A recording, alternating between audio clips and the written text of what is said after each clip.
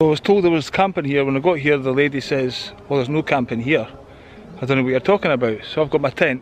So she's found there's a spot. Apparently there's a band camping here and they've made this area as part of the project. But I can't go in any of the houses. I've got to pitch my tent in some moss ground over there. So I'm just leaving some stuff here. I'm going to talk to the comedy people, then come back and pitch my fucking tent. Hopefully it doesn't fall down in the middle of the night, which I think it probably will. All fun and games at Wildwoods. So that's my tent. Guess what? They only gave me 3 pegs. 3 pegs to put up a tent. So basically, that's what I've got to work with. It's the most pathetic. That's how a tent should be put up, and that's how my tent's put up. If it rains tonight, or if I fart, I'm fucked, basically. The tent will fall down quite dramatically. But anyway, this is the scene. It's pretty cool. I've already talked to a couple of the comedians, the guy that's organising it, and going back there now to sort out the running order. I'm not getting changed in a knob just yet. Save that for later. Bye. Something else weird happened. I forgot to bring a hairband. I need a hairband. And I was going to ask somebody if they had one, but I opened my car door and found that. A green hairband, green for the old high bees. Or forest or something, I don't know, but anyway. Well, here comes the police. Fucking bastards. Aye, let's pretend to be a normal human being that doesn't warrant arrest.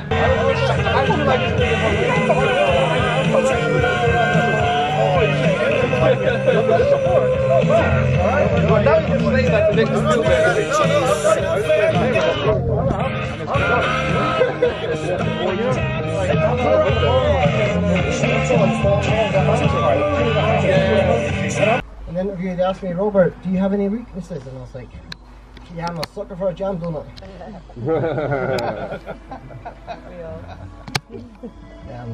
From my driveway, I can see the sea.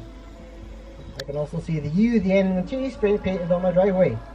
There's a misunderstanding with the man next door. Worked a day in its life.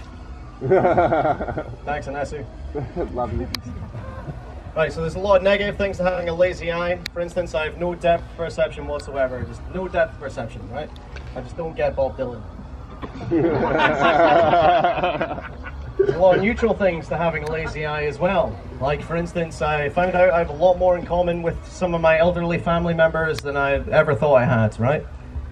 You know, because when I have a couple of drinks in me, my eye, you know, gets tired and it starts to lean to the right.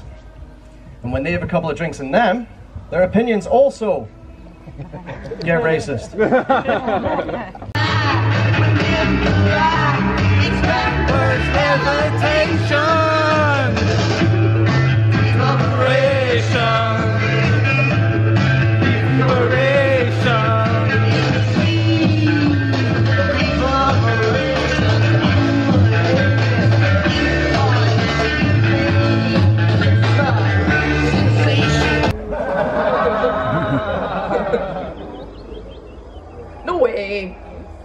No way, I might need to switch mine with yours because mine doesn't seem to be working.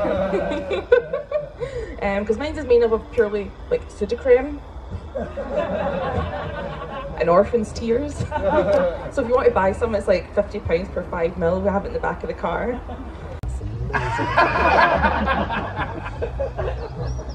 It's as camp as I can do, actually. He said the other neighbours left for Italy. I said, oh, whereabouts? He said, do you know her? I said, well, no, we hardly ever speak. But my neighbour, right, he had this really vicious looking cat. Now, I was really afraid of this thing, but he suggested, you know, I just try giving it a stroke. Well, took a few weeks, then after making it smoke a lot of cigarettes, it finally had one. And I thought that noise was related to what I just said, but it wasn't. So. When my pet gerbil died, I took him to a taxidermist, and I was quoted £5 grand, so we can stuff that then.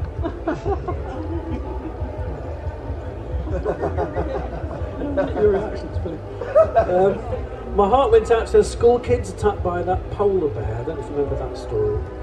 Well, at least until I found out they're from public schools. A bit of an irony to that story, because the kids that were mauled and survived, they were from Harrow, and the one that didn't was eaten. Yeah, cruel lot. So I ordered a goose online, but they sent me a pelican. Well, I knew something was up when I saw the size of the bill. I may be polyamorous, but that doesn't mean I can't still like a cockatoo. So I was waiting to cross the road, and this chicken came along to do the same thing. I thought, oh, that's good, isn't it? Chicken crossing the road. So I laughed at the reference, and the chicken laughed so hard it laid an egg. I thought, well, it's not every day I get a standing ovulation. So the last festival I did was actually down in Brighton at the far end of the other country, and they've actually got a Green MP there, Caroline Lucas, so they're very into the environmental stuff, which is great. So like I just eaten an apple, and I thought, well, I want to be environmentally conscious and dispose of my apple in the right kind of way. But I was presented with so much I didn't know what to do. Like, there was a blue bin, there was a green bin, a yellow bin, a black bin, a brown bin. But what do I do? What do I dispose it in? Then it suddenly dawned on me, well, of course, I'm in Brighton. I need to put it in the one on the very far left, the Jeremy Corbyn. So here I am with Rihanna, looking pretty cool. Joanne from the Clay Studio. Is this allowed? Alright, yeah, of course, yeah. You want to advertise your studio? Where are we going? We're going to the Black... We're going to the party. Uh-huh. Woodstock. We're going to get naughty. Woodstock. But nobody We're just admiring Rihanna's legs here. but nobody told us that there was a comedy thing up here, which I'm a bit disappointed about. And then I said cunt a lot, and your parents came and told you.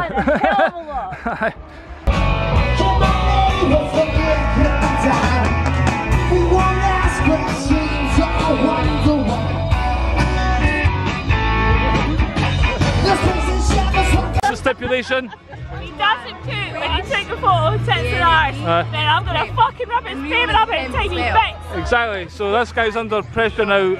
Tits and arse has to be in the article. If it's not in the press and journal by Monday, big problemo. It won't be in the press and journal. I will. It's in the Inverness journal. You are fucking safe.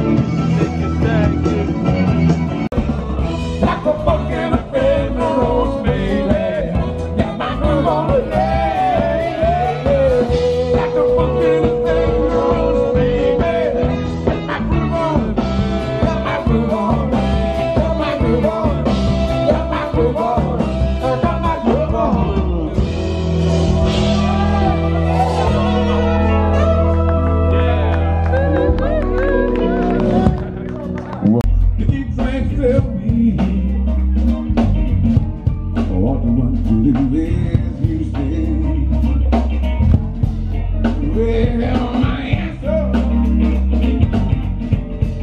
I don't think you space. I wanna spread the news that if I feel that you're getting used, yeah, you just keep on using me. What did you use me? They use me. I come to use me up. Let's see, let's look for a new toll line. Only do somewhere, somehow. It's not something very much. We get you roses and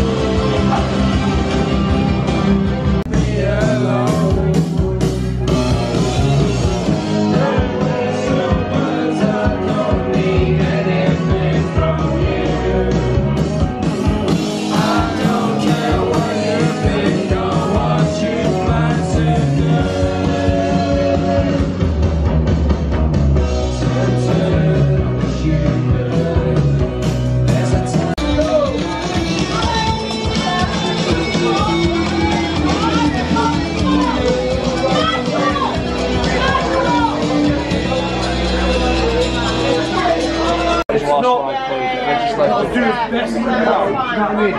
It's never going to be perfect. No, it's never going to be perfect. How does it end up on the stage here? Black Betty the Clash. Yes. You can't even see me, can you? It's pretty dark. So basically the night is wrapping up. Aye. And it's been awesome, by the way. Wildwoods Festival is fucking awesome. The DJ is playing 13-foot elevators, Psychotic Reaction by the Count 5, Electric Prunes, and then all other kinds of awesome stuff. Even Erasure, A Little Respect came on, and totally epic festival. The other bands on the other stage, they were really good. Comedy thing went quite well. All in all, an awesome experience. Definitely recommend Wildwoods next year. Let's support these people because they put a lot of hard work into it, Dave and Charlotte, and it's been a really great day. Ooh, no doubt about it. And we met Claire as well over there. See you later. See you later. Claire's cool. Anyway, catch you later. Bye bye. So I've just got to my tent. Obviously it's pretty dark, and guess what? The rain started. So it starts to push down. God help me in this tent because it is hanging together by a thread. Over and out, Woodzstock, whatever the fuck you call it, it's been awesome. Cheers now, bye bye.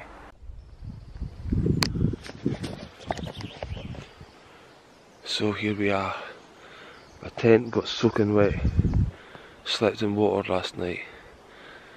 Wasn't very comfortable. But it was a good festival. Good times. Now I just have to pack the water laden tent up and hit the road. Rock and roll. Woodzstock. Catch you later.